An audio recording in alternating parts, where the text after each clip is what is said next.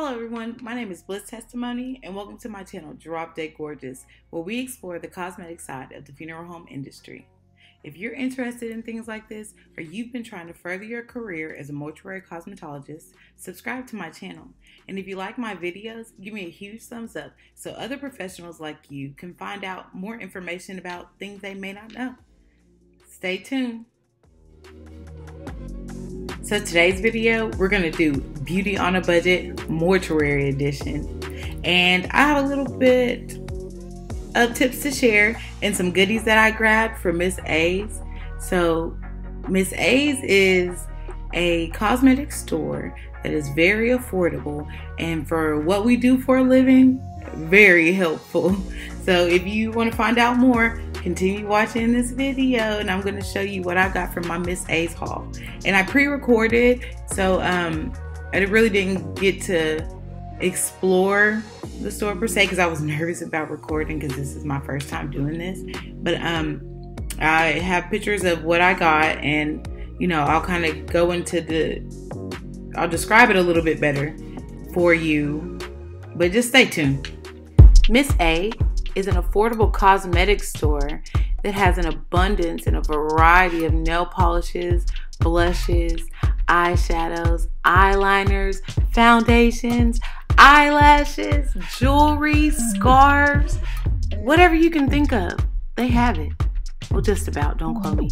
But for what you're trying to build, it is very affordable. Most items are $1, if not most $10. So I just left the mall and I did a Miss A's haul.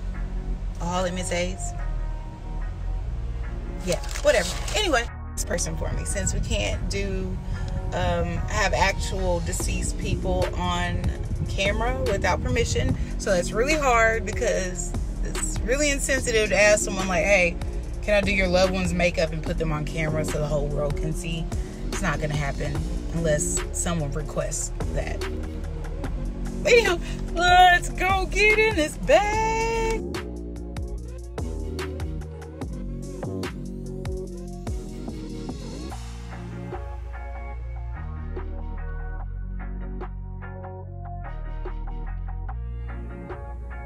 Alright guys, I pulled the goodies out of the bag from my Miss A's haul. Yeah. And it's a lot of things that you typically wouldn't find in a mortuary makeup kit that I have found helpful over the years, or the past 2 years, that have really assisted me. And then I have some stuff that I grabbed from the dollar store and my local beauty supplies, and they're also really reasonable and they work just fine. You don't have to get expensive makeup to do this. Just find something that works for you and run with it. But I'm really about to get into detail about all the little brushes. I got this AM Essential Brush Kit, and I chose this one because it has a lot more smaller brushes. And that's better for creases and stuff. And then it has that big fan brush back there that we use to kind of finish off the look. And also these Ova brushes, I hope I'm pronouncing that correctly. But anyhow, what is that? But these Ova brushes, this one right here is particularly my favorite.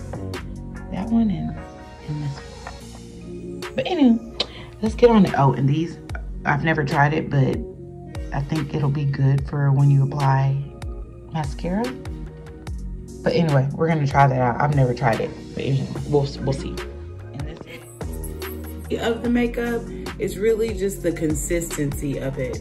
So a lot of things can be used, and it may take a lot of time, but over the years, because it helps me broaden my horizons. Now, the first thing that I want to talk about are these brushes that I got from Miss A's. And they have a large variety of brushes, and they also come in packs of 10, so you can get different brushes in different sets. So one set that I got are Ova brushes, and I don't know if I'm pronouncing that right. Disclaimer, I am not a makeup person, so I got into this industry because of a specific reason. But I was never a makeup person before, so I don't know the names of the brushes. I just know how to use it and what works for me. But anyway, I got a box and I've already opened the box, and I'll show you in a photo, but these are over brushes. So they're really soft. Some are soft and some have a little bit firmer texture, but I like these because if you put on concealer or anything, it's really soft, so it'll smooth it without removing it from the person's skin that you are applying makeup on. They have different size brushes, and I sometimes use these for eyelids, you know, like to go perfectly inside of the crease, to put concealer, to add color. And then I use these. This one's a really thin brush, so I like to use this when I go under the eye, because it's really hard to get makeup coverage under the eye, so this is a perfect tool for that.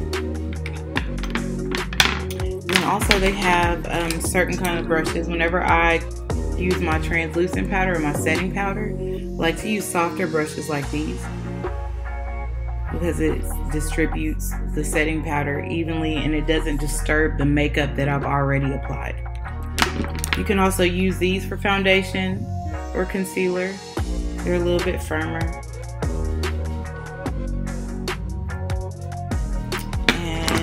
Also, now we're going to move to something that I found that would be really helpful for me whenever applying mascara, are these little shadow armors. And I haven't opened it, so let's open it. Okay, I thought it was going to be hard.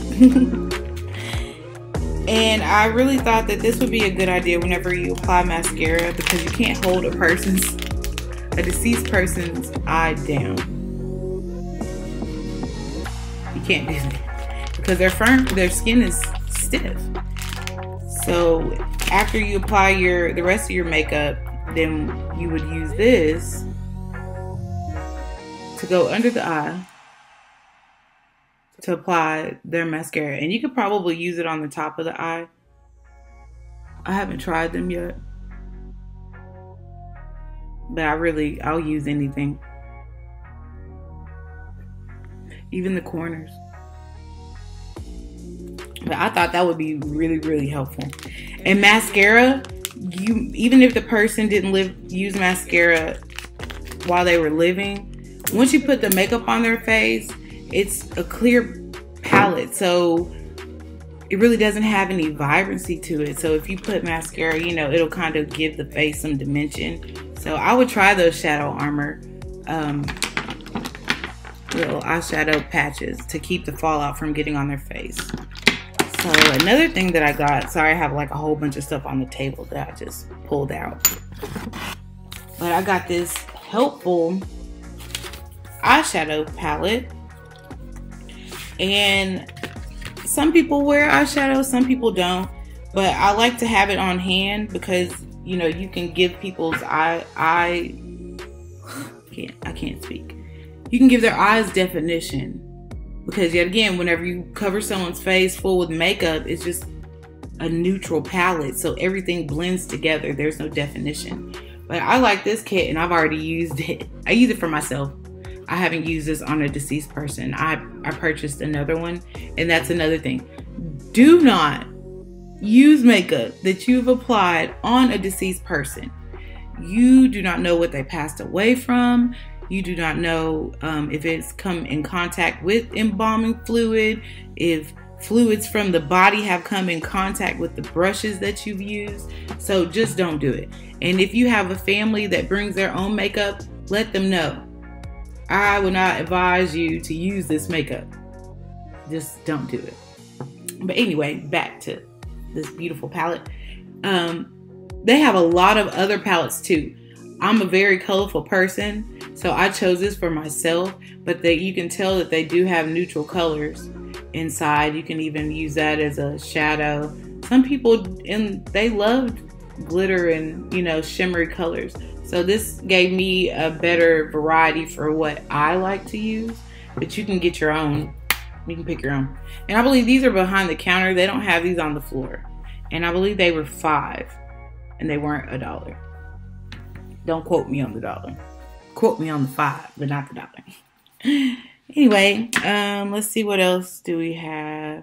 Oh, they have these eyeshadow sticks, and I like to use these for people who want neutral makeup or natural makeup, because they tend to match the skin complexions better. And I would not forget to cover their eyelids with some form of makeup, because it just gives it more of a natural look, because that's what we're going for.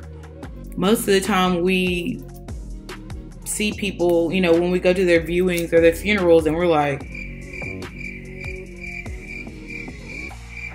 why does their makeup look like that?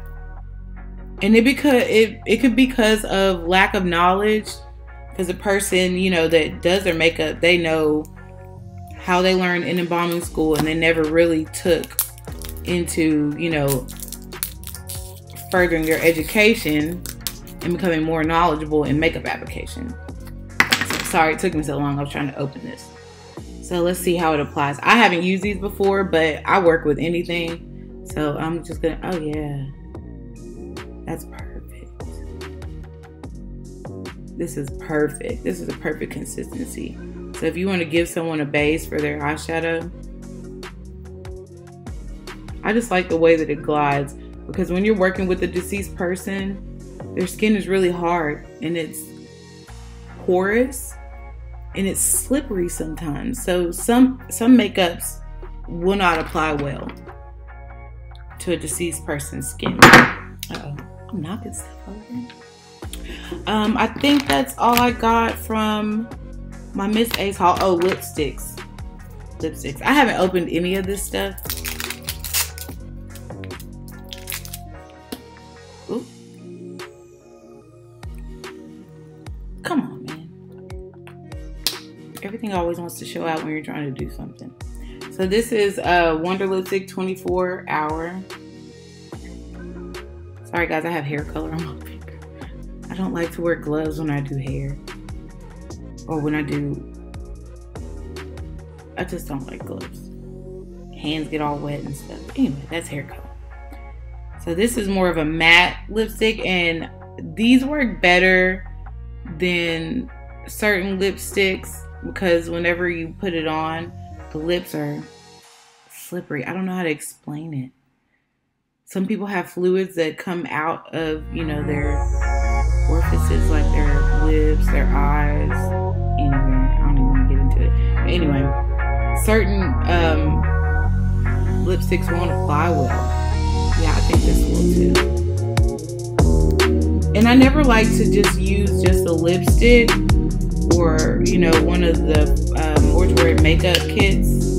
They have this kit where it has different colors. You can use that, but I always like to go over the lips with a gloss, because it just gives it a finishing look.